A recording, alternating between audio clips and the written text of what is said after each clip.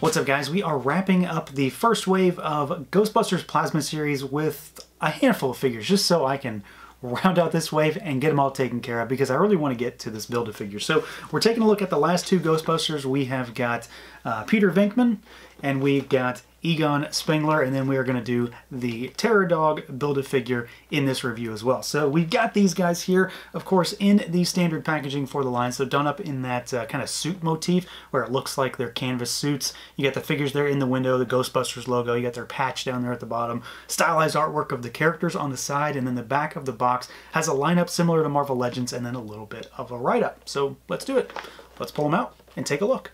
And here they are out of the package. So we are going to talk about our Ghostbusters first, and then we'll get to our Build-A-Figure. So we've got Egon, we've got VENKMAN over here, and for the most part, these are very similar figures to Ray and Winston that I've already covered. Egon in particular, VENKMAN does have a little bit of a change-up as far as sculpt goes down in the leg region, but we're going to do articulation real quick, run through that for the uninitiated. We'll start with Egon, and then we'll talk briefly about VENKMAN. So this guy is basically the same as the other two Ghostbusters that I've already talked about. So the head can look up, he can look down, little tilt side to side, and then full rotation. I'm going to keep the proton packs on because, well, Ghostbusters.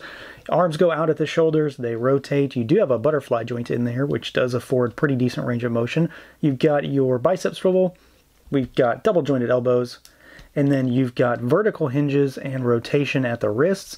There is no torso articulation as far as a cut or any kind of crunch. It's just a single ball peg here because, I mean, likely because of the fact that they have the proton packs on, it would pretty much hinder any other articulation anyway for the most part. So you've got back kick forward, little tilt side to side, and then rotation at the waist. The legs go pretty far out. They kick forward, they kick backwards. You do have your thigh cut. We've got double jointed knees. They're about as stiff as the arms on this figure. And then there is no boot cut, but you've got rocker, and then you've got hinges down at those ankles.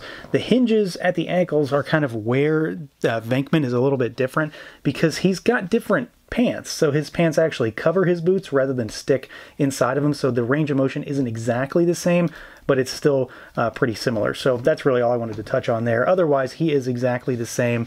You get same kind of range of motion all over as far as the waist, the arms, the hips, the legs, all that stuff. Even though he has different shins, it's the same range of motion at the knees as well. Now, as far as the overall look and feel here, this is an area where, of course, there's a lot of familiarity between the other figures. These two are quite similar in their construction. They are quite similar to the Winston figure because Ray is noticeably fatter, and it is a problem when it comes to putting his harness on. VENKMAN is also a little bit fatter. He's a little bit stodgier than the rest, and than Winston and Egon, and his proton pack harness fits a little bit more differently than the others for me as well. Maybe that's unique to me, and just I'm having an issue, but it did go on a lot harder than Egon's did, and Winston's went on really well. Ray's barely fits at this point. I think it's almost broken, which is definitely an ongoing issue that I've seen with other folks. But the figures in general, I mean, I do think they look pretty good. I still think they could maybe use a little bit of a wash on their jumpsuits, maybe like a light brown or you know, like a really, really gray color going on there. I do like the fact that we actually have unique parts here. I do think that VENKMAN is just slightly different enough with those legs to make him stand out from the rest. It's cool to have at least one little difference like that. They do have the same kind of belt, so we've got the one that has the hole for an accessory that we will talk about shortly. You've got your Tampo Ghostbusters logo. They do, of course, have their names painted on their chest with a little patch there, and I like the idea behind these figures for the most part. We do still have, I mean, obviously it wasn't going to go away. We still have the scaling issue, so these guys do not scale between other lines. I'm not even going to really go through it this time because I've gone through it enough with the others. They scale within their own line, and that's pretty much it. I do think, though, taken, you know, just at face value for what they are, they still do look pretty good.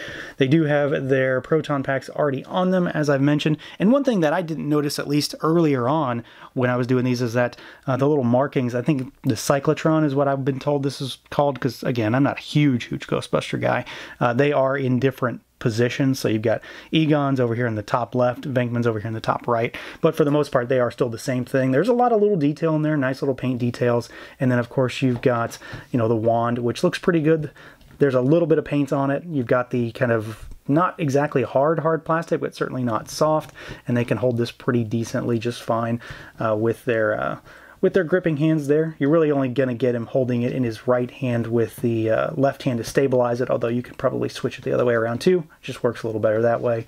And then the big thing though for me is the heads on these guys, with Egon in particular looking really, really good. I think this is a spot-on likeness.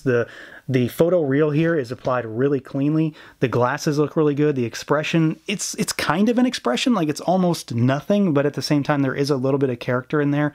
VENKMAN's, it kind of looks like Bill Murray. I'm not saying it's not there, but at the same time I kind of get like a almost too young version of Bill Murray here. Maybe that's what it is. Maybe he looks a little bit too young for me when it comes to this. But the smarmy expression there absolutely sells it. So even if I didn't think it was too much like Bill Murray, that's a good selling point. It's a different thing. He certainly has the most expressive face out of the group. Even if you count Winston's really big smile, I think that you've got a lot of character when it comes to this one. So I really do like the face sculpts on here. Egon, though, I think at the end of the day might be my favorite head and face out of this entire line so far. I think they did just a fantastic job capturing that likeness.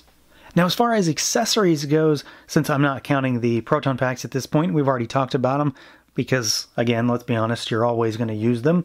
We've got one for each character. So to start with, we do have the PKE meter for Egon here, and this is the accessory that can utilize the hole that's on, well, 3 of the Ghostbusters belts. So he has a hole on his belt, as does VENKMAN and Winston, to allow him to peg it on there and hang off of his waist. And it actually fits there pretty good. Sculpt on it's pretty decent. There's only one little lick of green paint for the screen on it. Otherwise, it's fine. He can hold it in either hand just fine. And then VENKMAN has the trap, which actually looks pretty good. He can hold this, again, in any hand just fine. All of them can hold this just fine. A lot of paint on it. Pretty decent sculpt. It's even got the wheels on there. They don't actually move, but they do have the wheels sculpted on there, and it's hollow on the inside. So you've got like the caution design up there, and then silver and red markings on it. So if you don't count the proton packs, because I mean, the Ghostbusters need to have them at all times, these are the 2 unique accessories. Again, another kind of pain point for me when it comes to this line, because I want those effect parts. I want those proton streams, and Winston's the only character that comes with one. Would I display them always like that? I'm not really sure, but the idea that only one Ghostbuster can have it still kind of rubs me the wrong way. But I am happy that we have like the full breadth of all of their accessories. You've got the goggles, the PKE meter, the trap, and the proton stream across all 4 figures. And then as far as anything else with this line, the Build-A-Figure does not, as usual with most Hasbro stuff, come with any accessories. So let's just roll on into him. And here we go. Here's our Build-A-Figure to round out the wave. So our Terror Dog, VINZ CLORTHO. And this is a pretty interesting figure because it's so different from the rest of this wave. I mean, obviously it's an entirely different type of figure. It sort of feels Marvel Legends BAF-y in some ways, but it also doesn't feel quite up to that level. It does have a pretty good size on it. So before we take a look at how it moves, here he is next to a Ghostbuster, and well, Egon's out of frame, but you can see that he's got pretty good bulk and size. Obviously, this is a 5-ish inch figure, so he's not huge, but there is a pretty good amount of size here, decent amount of plastic. So I'm not unhappy with the overall product. We've got some interesting articulation, so he's obviously quite different. You've got a head that is on a big double ball, so it goes up a little bit. I mean, but it's a dog, so it can't really look up. He goes down really good. Good side-to-side movement, but you do have a huge gap there. Granted, if you're looking at it from the front, you won't really see it. And then you can rotate all the way around, but I mean, that's not normal. You do have a hinged jaw, so he can open and close his mouth. The arms, well, the legs rather, are different. So the front legs hinge, they go outwards, and then they rotate. There is a rotating single jointed elbow here. And then you've got hinge and rotation down at the, or rocker rather, down at the ankles, which is pretty good down there. The back legs are very different. They are a solid piece down to the ankles. So the ankles hinge and then they rock, and then these just sort of rotate. They're really squeaky too. You can sort of move them a little bit just to give them a little bit of wiggle, but for the most part, they just sort of kick back and forth. And that's really it. I mean, it's a dog, so I'm not really sure I'm surprised by its articulation, or maybe in some respects lack thereof. It's only going to do so much. It has no torso or anything like that, although I guess they could have given it a cut there, but that would have looked very unsightly. And speaking of looks, I think well, for the most part, this looks pretty good. Again, I like the size on it, and this honestly might be among my favorite things in this particular line because I kind of like the idea of having this. Even if I don't necessarily want to use it with Ghostbusters, I can use it with other things, so that's kind of cool. And then you've got just a pretty decent sculpt here. Again, size is good. I like the inside of the mouth paint. It's really nicely done. The teeth, the tongue, the overall face looks pretty good, especially with the mouth being able to articulate, so you can add a little bit of an expression to it. There is a lot of sculpt all over the body as far as wrinkles and folds of skin, and then you do have a little bit of metallic silver paint that runs down the spine of the figure with your little rubbery tail there, and then you've got spikes that stick out of the back ankles and all the painted claws and toes and the horns. So it is a pretty cool figure. You know, I'm not sure if we're ever going to get a second one because frankly I'm not really sure how far this line's going to end up going. I guess maybe at the end of the day I would have rather gotten a Stay Puft Build-A-Figure, but I do think this is really cool, and then of course it goes really well with Gozer, and then it gives your Ghostbusters something to fight that is of course within the same line. So it's pretty cool. No issues building it, no real problems with legs popping out or anything like that. I haven't had any concerns as far as construction goes. So it definitely feels in some ways like a Marvel Legends Build-A-Figure, but maybe not necessarily at the level where Legends is currently, if that makes any sense. So at the end of the day, this is, well, it's a pretty interesting line. There are definitely some issues here. The big one, well, not literally, is that they're small. They're not 6-inch figures. So that already presented a problem for me and my collecting needs right out of the gate.